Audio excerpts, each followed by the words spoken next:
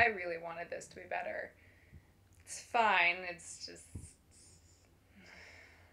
So I recently finished a digital arc of the Bedlam stacks, which was very graciously granted to me via NetGalley by Bloomsbury, and this is going to be the upcoming release from author Natasha Pulley. Now, I previously encountered Natasha Pulley through her debut, The Watchmaker of Filigree Street, which turned to me to be this very surprising and refreshing and just wonderful little mystery story that was set in London. Granted, I went into that novel with no expectations, and I came out really just so pleasantly surprised. So when the Bedlam stacks popped up and I was again granted access to the digital arc, I was really quite excited. I thought I was going to have that sort of same relatively pleasant experience and just enjoy the book that I read. Maybe that wasn't fair to expect that same kind of charm that I got in Watchmaker, because it never really came in the Bedlam stacks. Now, don't get me wrong, there are plenty of good things about the Bedlam stacks. Pulley's ability to spin a tale of magical realism is never in question in this novel, and there's more than one hint of Conrad's classic Heart of Darkness about the whole thing. And yet the story feels overdrawn and overlong, despite clocking in at under 350 pages. And it just makes the whole thing rather one note. Things will reach a certain emotional pitch, but then never really diverge from there. It just sort of kind of hangs in stasis. I suppose one could argue that's part of the atmosphere of the novel, but it did little to invest me as a reader in what was happening to our protagonist, Merrick Tremaine. And with novels, that's really not great if you can't invest me in your main character when I think that your atmosphere, which started great, is starting to go a little stale before I'm even halfway through. And despite some interesting moments of mysticism and religion that tie into that aforementioned magical realism, the Bedlam stacks ultimately leads to very little. Everything just sort of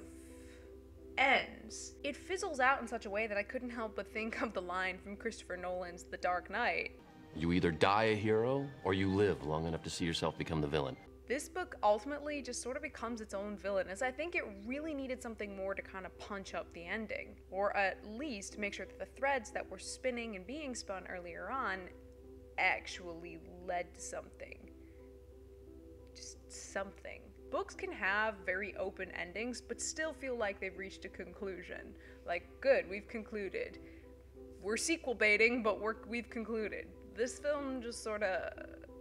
I can't even come up with words. I'm making hand motions. This is how little this book left me with at the end, and it was such a disappointment with how much I had loved The Watchmaker of Filigree Street and gotten something that I didn't expect out of that book. Maybe this is a fault of my own, going into this book with some certain amount of expectations. But I didn't need a repeat of Watchmaker, but I at least wanted some more substance out of this novel. I'm sure there are plenty of people who are going to love this book. I was just kind of underwhelmed by it when I reached its conclusion. I expected a lot more out of this book, especially with the way that it starts, and it sows the seeds for some really interesting things that just never really come to fruition.